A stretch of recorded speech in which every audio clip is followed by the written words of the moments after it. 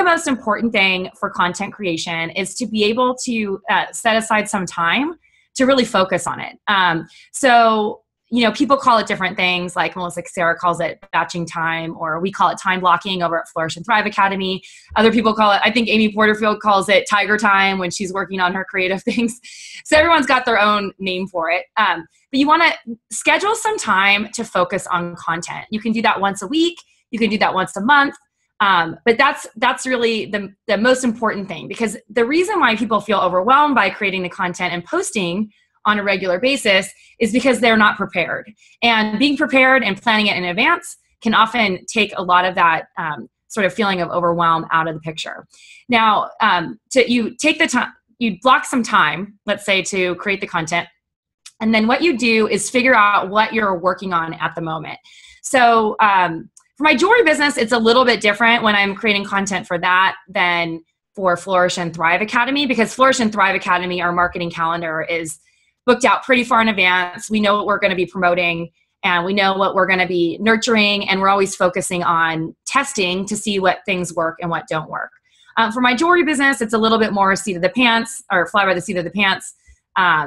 There is some plan involved, like a strategy involved, but also, you know, I might be, you know, just featuring products that I'm like actually shipping that day, or the progression of a product. So there's lots of different ways to use it, which I'll discuss momentarily. So the first thing you want to do after you create the, you know, time to really sit down and focus on content, think about what you want to be featuring. So, you know, doing this a month at a time or a week at a time is usually a good idea. And what you'd want to do is kind of schedule that out in some sort of marketing calendar or plan to make it really easy. Now, what we sort of teach the designers that we mentor over at Flourish and Thrive is to, you know, create a spreadsheet of content. You know, we do that for Flourish and Thrive ourselves. I do that sometimes with my jewelry business, but, you know, I feel like I'm a little bit more fluid with that one.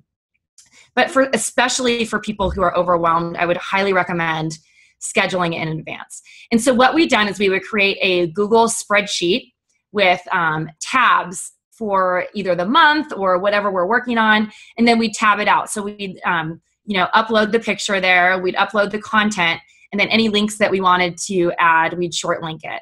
So from there, like if I needed to go in and review it, because it's a collaborative process with my team, it would be easy to review, and we could go back and forth and work together to make all that happen. Then from there, we sort of map out what we're going to do. So one of the most important things with content creation, especially for B2B businesses that you're selling to other people, is you need to create a community around what you're doing and also create engagement around what you're doing. And constant pitching is going to totally isolate your audience. So you want to make sure that you have enough posts that are nurturing posts, have enough posts that are engagement posts or micro. They've been called different things like micro blogs or micro commitment posts, where you get them like really invested in it, where it's not like just it's maybe like a portion of your blog where you can get them to read a little bit more and then take action at the end. And then, you know, Gary Vaynerchuk has some formula that he talks about in jab, jab, jab, right hook. We loosely follow it, but he says something like 6 nurture sequences or something like that, 4 to 6 nurture sequences to one pitch. So you want to make sure that you're giving enough, you know, of the good stuff out there, fun things that people can engage with and really start to fall in love with you.